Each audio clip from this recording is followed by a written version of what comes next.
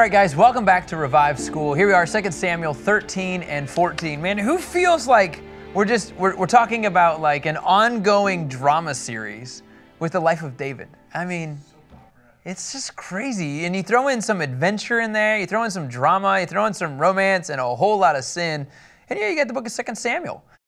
What's the saying? The apple doesn't fall far from the tree. That would be very, very true in the story of 2 Samuel 13. Think about this.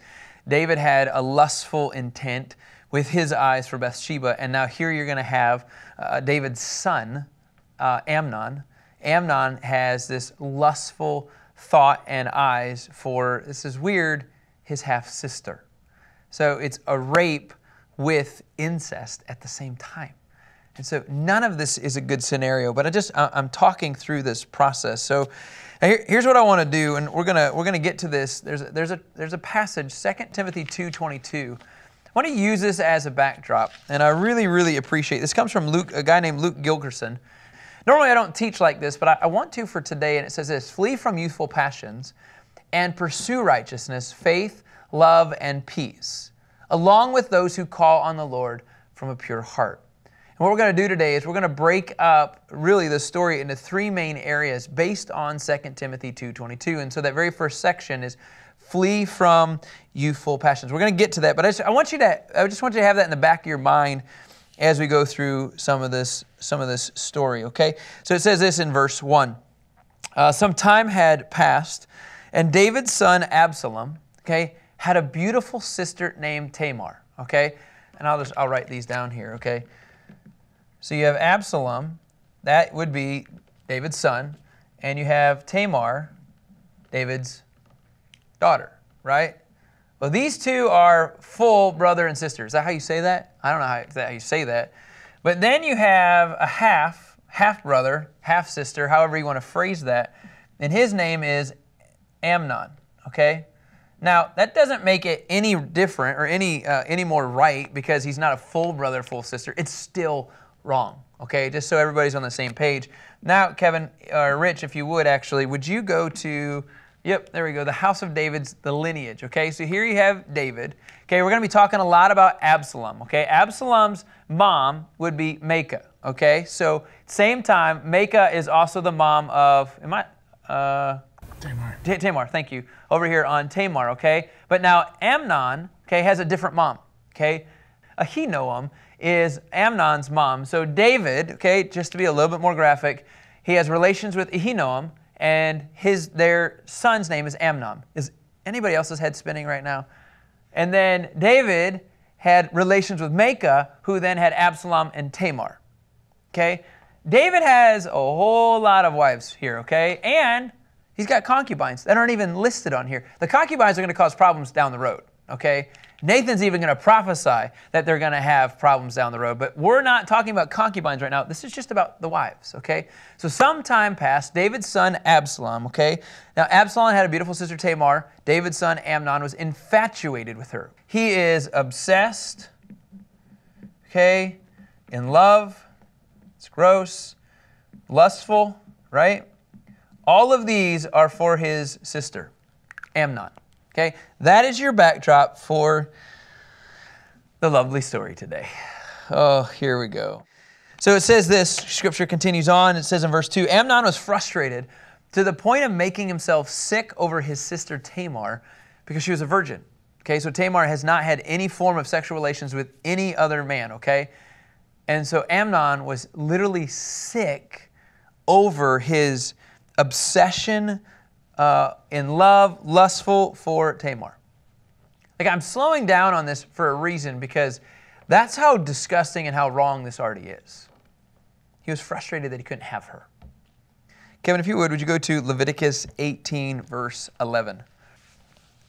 Scripture says, you're not to have sexual intercourse with your father's wife's daughter, who is adopted by your father. She is your sister. Okay? You're not supposed to have sex with your family. Do you remember Leviticus, you guys? Do you remember I had to preach an entire lesson on not having sexual relations with your family. And we thought talking about Saul going to the bathroom was bad.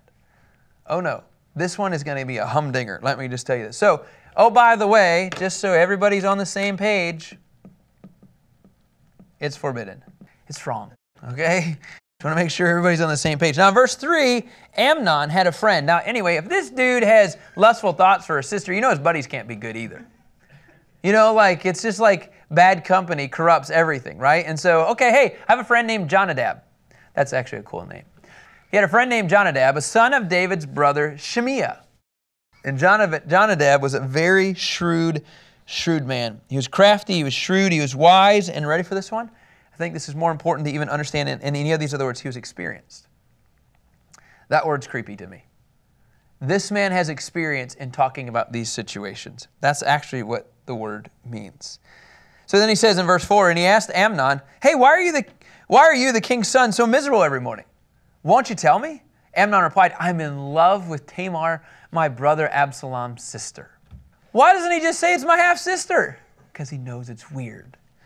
Scripture says in verse 5, Jonadab, the shrewd, experienced man, said, lie down on your bed and pretend you're sick. I got an idea. I know how this could work. I mean, this is their conversation. And when your father comes to see you, David is his name, say to him, please let my sister Tamar come and give me something to eat. In other words, could you set it up for me, David? Let her prepare food in my presence so I can watch and eat from her hand. Just so you know, the eating environment, like he's actually in the same room, like he can lay on the couch, he can lay on the bed, and he can watch her make food. Like it's a big open environment. Okay, that was really important to understand. In verse 6, so Jonadab gives him an answer. So Amnon in verse 6, he lays down and he pretends to be sick. And when the king, that would be David, came to see him, Amnon said, hey, please let my sister come and make a couple of cakes in my presence so I can eat from her hand. And David sent word to Tamar at the palace, please go to your brother Amnon's house and prepare a meal for him. In some weird scenario, I feel like David just participated unknowingly, and yet because he's a passive father, he should have known. But because he has no connection in so many ways, like that's how it feels.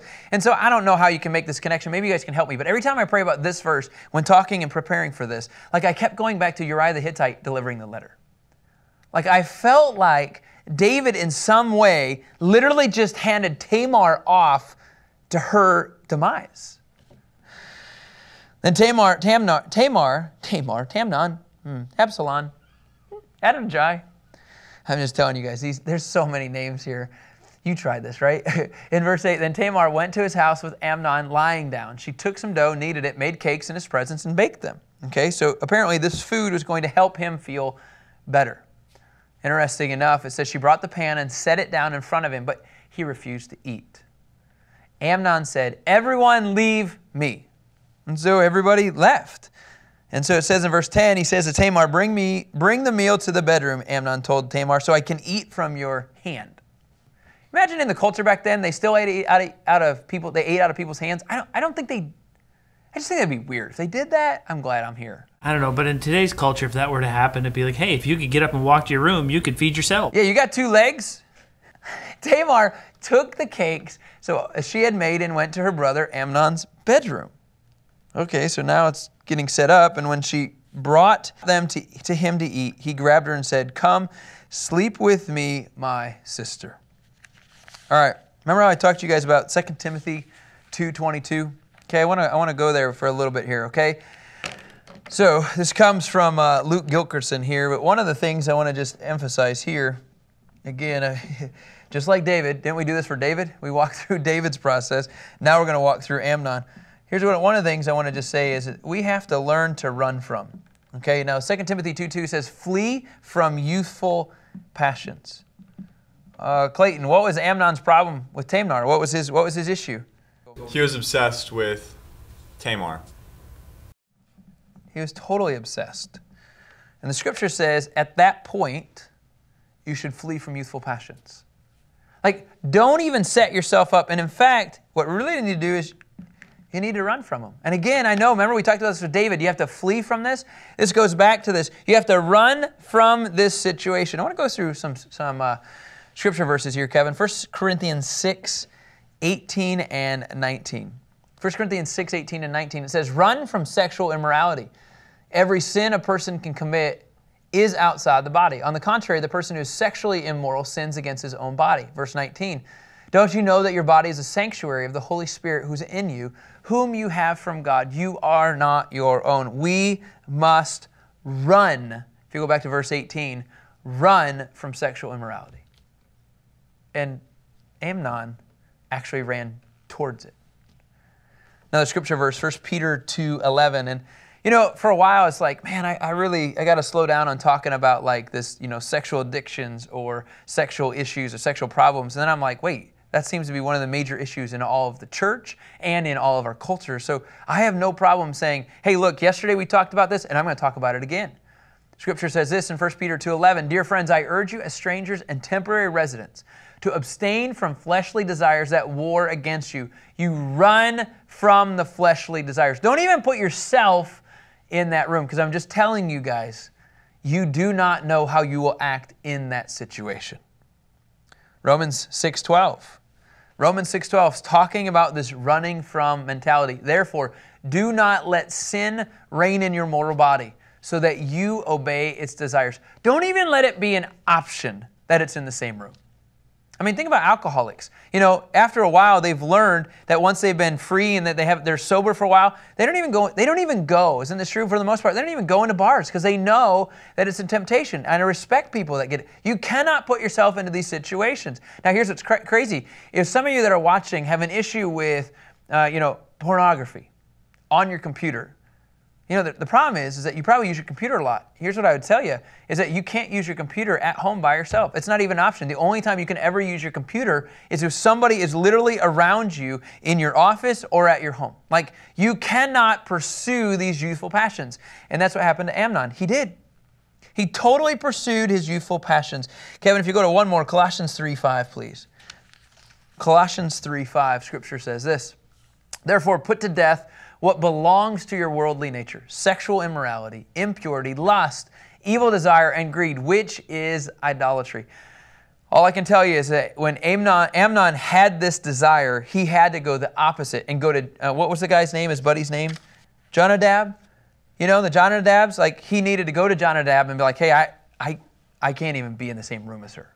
Like, that's how drastic we need to be. I've always heard those stories of Billy Graham. He used to always have people go into his hotel room before he would travel to see if anybody would be in there as a setup. I've even heard stories about Billy Graham removing the television from his hotel room because he didn't want that to be an issue. All I'm just saying is you need to be drastic in order to not give in to the ways of the world. I think about what you said yesterday as we wrapped up about accountability. Haman's accountability partner here didn't really help him out. No, he actually set it up. For lack of better terms, he probably could have got paid for the gig. That's really what happens. He's working the system, and that's not a good friend. I'm going to come back to the run from. I'm going to get into a little bit more of this unfolding process, but Kevin, you bring up a great point. So in verse 12, he says, come sleep with me, sister. So the setup is in. She's brought the food. Verse 12, don't, my brother, she cried, don't humiliate me, for such a thing should never be done in Israel. Don't do this horrible thing. Interesting enough, and I've heard this, and again, I want to be extremely sensitive with this topic. We're talking about rape here. We're talking about Tamar, who does not want to have sexual relations with her half-brother. That in itself is incest. But she doesn't want to have sex outside. She's a virgin. She doesn't want to go into this scenario. And the thing that I've heard and talked with people that have gone through to rape, they feel disgraced, they feel humiliated, they feel violated. And look what she's saying. She's not even talking about the pain. She's talking about the humiliation. Like, how are people going to label her if this takes place? Verse 13, Scripture says, where could I ever go with my disgrace? That's what Tamar's first thought is.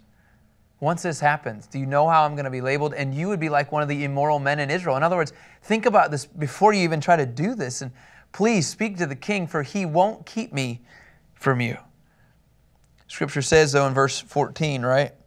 But he refused to listen to her, and because he was stronger than she was, he raped her. This happens in culture a lot. And this word, he raped her, means he forced her. He humiliated her, and just so you guys know, a lot of the victims, they reference the humiliation more than they actually do the physical pain. And so here you have a brother who does not care at all about how Tamar feels. all he wants is really what he wants. That's it. Scripture continues on in verse 15, and after this, Amnon hated Tamar with such intensity that the hatred he hated her with was greater than the love he had loved her with. Get out of here, he said. In other words, it was this loyalty and this love that literally flipped, and I think even to the point because he hated himself about it. When you give in to sin, it's like something turns against you. In verse 16, no, she cried, sending me away is much worse than the great wrong you've already done to me. But he refused to listen to her. Verse 17, Scripture says, instead he called to the servant who waited on him, throw this woman out and bolt the door behind her. Literally, it's almost like he's talking about Tamar like she's a piece of trash. He used her, he abused her, and then he literally just Scripture says, threw her out.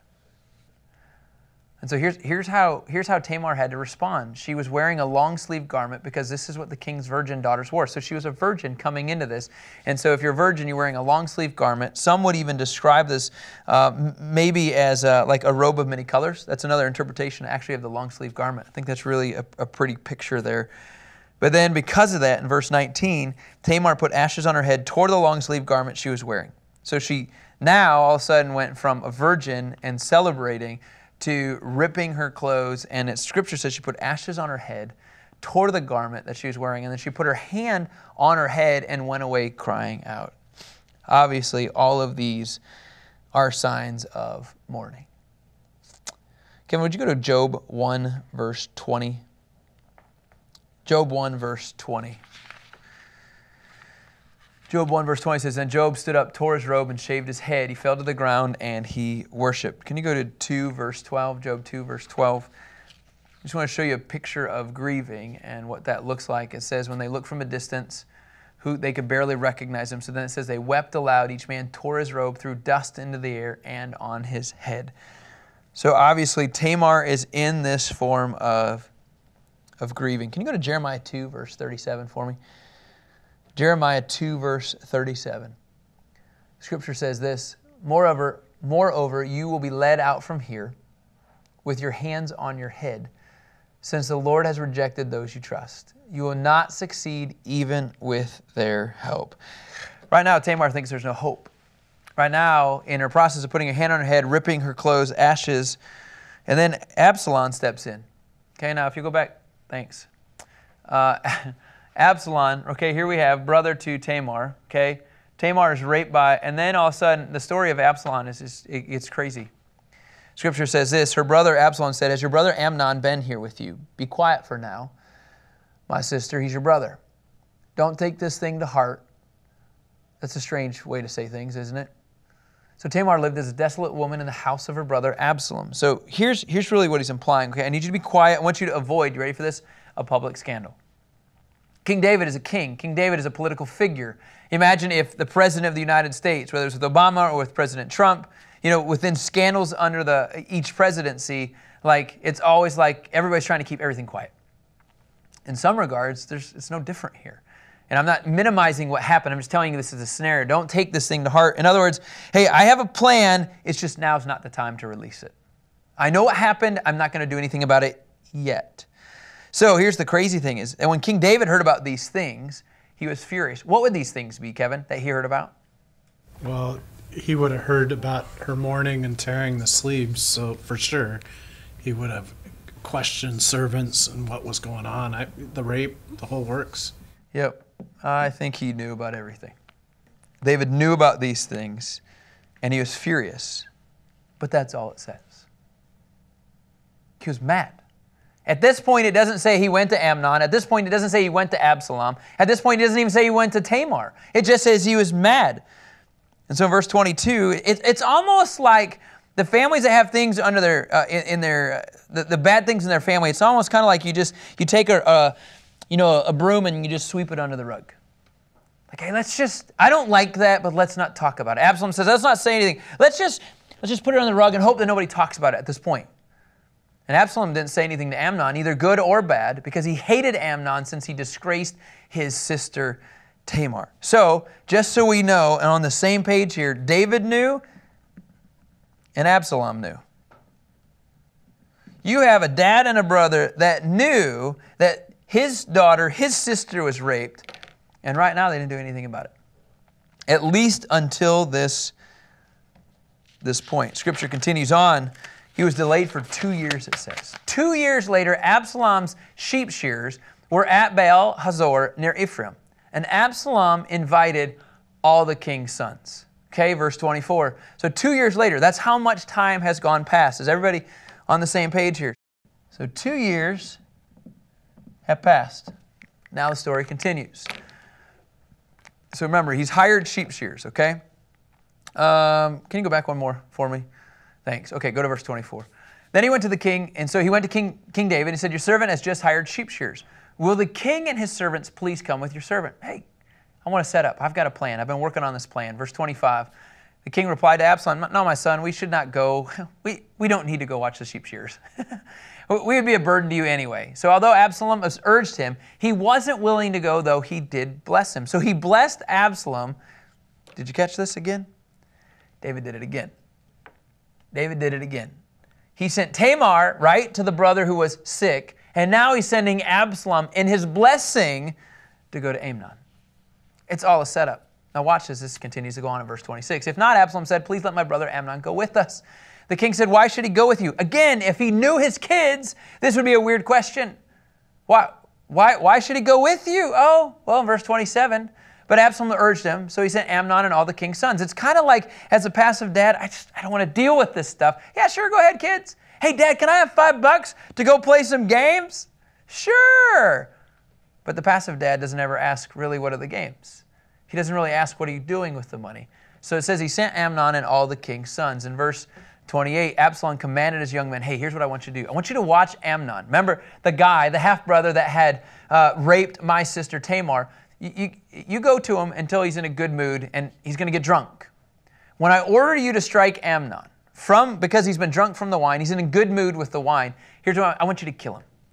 So Absalom, you got this, is now playing the role of his dad. Hey, by the way, would you go kill this guy who did this to this person? Kill him. Don't be afraid. Don't be afraid. Am I not the one who has commanded you? In other words, I'm in charge here, so you're fine. Be strong and courageous. In verse 29, Scripture says this. So Absalom's young men did to Amnon just as Absalom had commanded. Then all the rest of the king's sons got up and each fled on his mule. Who thinks of fleeing and fleeing, running fast? You get the word on a mule. Not me. Giddy up. You know. Anyway, I think you get the point. So all of a sudden, just so everybody knows, what has just happened? Amnon is dead.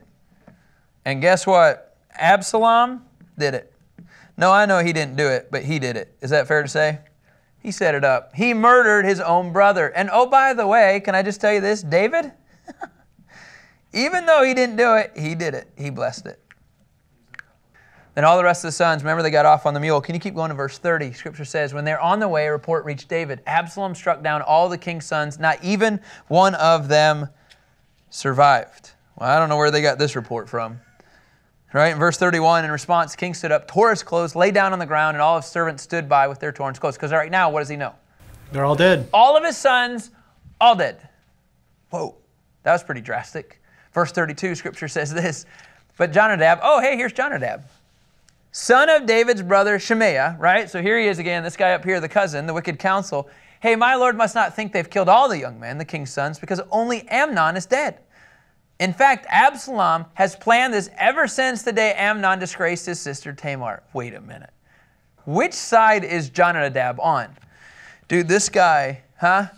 He knows how to work the system. And man, let me tell you this, he's doing a good job working the system, right? Ever since this, keep going to verse 33. So now, my lord, don't take this seriously. The report that says all the king's sons are dead. No, just Amnon. Verse 34. Meanwhile, Absalom has fled. Yeah, of course, you think? So now Absalom has fled. Why? Because he murdered his brother. And when the young man was standing watch, looked up, there were many people coming from the road, west of him from the side of the mountain. So, of course, there's a watchman, right? This is what you do when you're a king. Verse 35. Jonadab said to the king, look, the king's sons have come. It's exactly like your servant said. Verse 36. Just as he finished speaking, the king's sons entered and wept loudly. The king and all of his servants wept bitterly. Verse 37. Absalom fled and went to Talmai, son of Ammihud, king of Geshur. Okay, now this is really interesting. And David mourned for his son every day. David mourned for his son every day. Now guess what? Verse 38, Absalom was gone for how long? 3 years. Do you know how long then David mourned for? 3 years. David mourned because his son was gone. So now David is mourning for 3 years. This family, you guys, is radically messed up. In fact, Absalom fled to Geshur, where it was about 80 miles. And remember, this is his maternal grandparents, okay? So his mom's side is where he fled to. Yeah, good choice. And the scripture says in verse 39, then King David longed to go to Absalom, for David had finished grieving over Amnon's death.